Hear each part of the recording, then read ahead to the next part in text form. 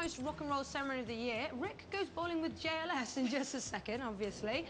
First, though, here we are backstage catching up with some of the stars of today's event. Yeah.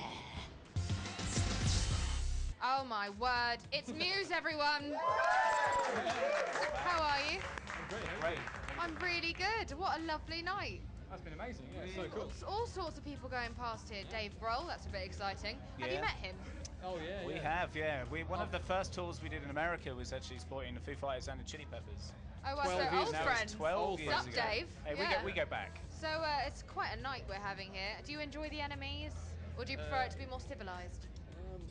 I do like a formal, civilised evening, I must admit. But Yeah. I also like a weird, chaotic blowout, you know? So I've got to say, out of the two, I definitely have more fun in the second category. I love the enemies. It's just it's so much fun down there, though. It's just like it's pretty loose down there. Whose table is the most fun?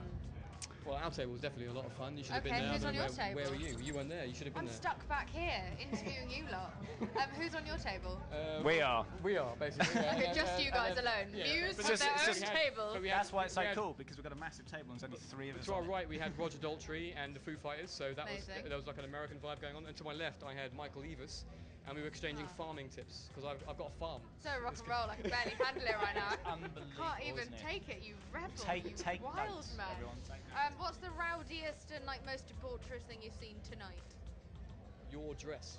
Oh, all right, chill out. I've been pretty getting rowdy, used for but my it's very knees nice. and for my rowdy dress. Now, Dave Grohl is up for Godlike Genius Award. How do you feel about this? I feel is he great more about godlike that. or genius? He's definitely godlike genius. Yeah. I would say that suits him. He's like got to be one of the best drummers. I mean, you know this. I mean, Of course, a massive inspiration to myself being a drummer, Of course. but and to many others, of course. Sure. But, he's also like not only like the nicest man in rock and roll, people say, but he's also like the busiest guy in rock and roll. Yeah, you know? he never He's stops. He never stops. He's like I starting wouldn't new use the word bands. God. I think God's a step too far, but genius is definitely Genius, Oh, yeah. hang on a minute.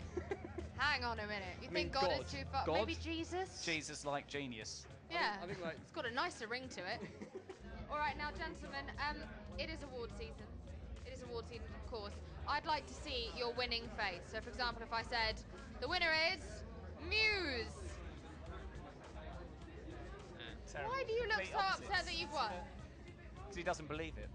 Because No. it's a fix. yeah, that happened when. Okay, what about your gracious loser face? And the winner is JLS. Yes, they deserve it. They're great guys. Great You are a JLS. very strange man. Thank you so much. choice. It's been an absolute pleasure. Muse, Pleasure. everyone. Thank you.